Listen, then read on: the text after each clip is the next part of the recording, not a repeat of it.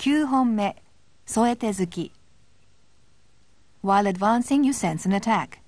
Seize the initiative and execute a diagonal downstroke from the right. Pierce your opponent's stomach, supporting the blade with your left hand. Without moving your left hand, withdraw the blade and take up a stance with the blade lowered, indicating zanshin. Draw back your left foot and swing your sword outward for chiburi. Without changing position, replace the sword in the saya.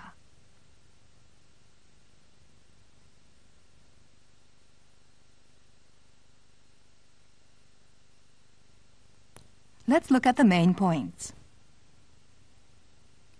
After executing the diagonal downstroke from the left, your right fist should be level with your navel, with the kisaki slightly higher than the fist.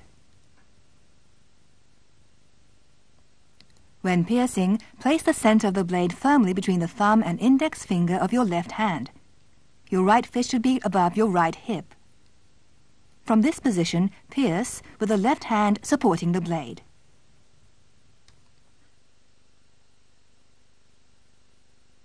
When indicating zanshin, be sure that your right elbow is extended and that your right fist is as high as your right breast.